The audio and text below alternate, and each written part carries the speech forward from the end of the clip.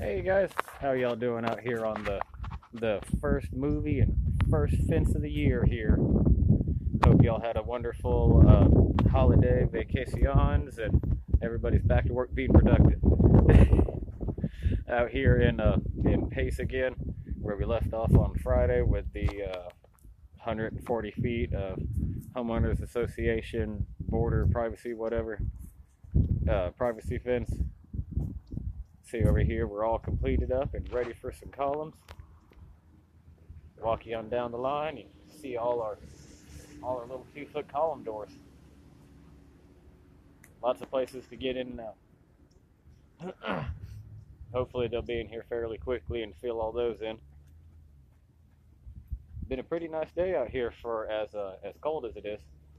Being like 20 degrees all day and all that, it ain't bad at all. All our pickets have frost all over them. I really enjoyed that, because normally while you're nailing the pickets up, everything's covered with a healthy layer of sawdust, and every time you hit it with a nail gun, it makes a cloud of dust, and it's just not real fun sometimes. But with it being real cold like it is, all the sawdust is clumped together in little pieces of ice, and it even looks like it's snowing while you're laying the boards up. But the ice falls to the ground, and it's less dusty. Charlie fence, but it sure is nice. I've really enjoyed that.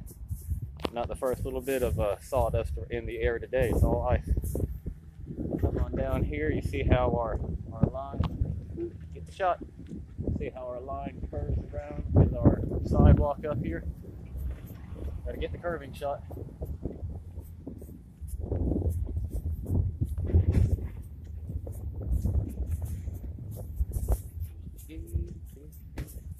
See the curve? Mint curve.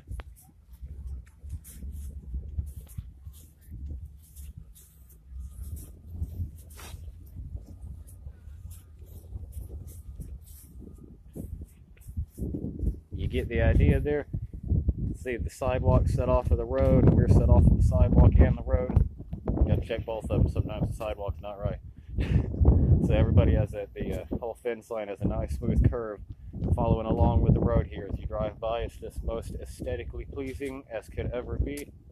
Everybody be so proud to live inside here. In fact, they are. We've already met the homeowners over here. I helped them move a couch into their house earlier. Very nice people.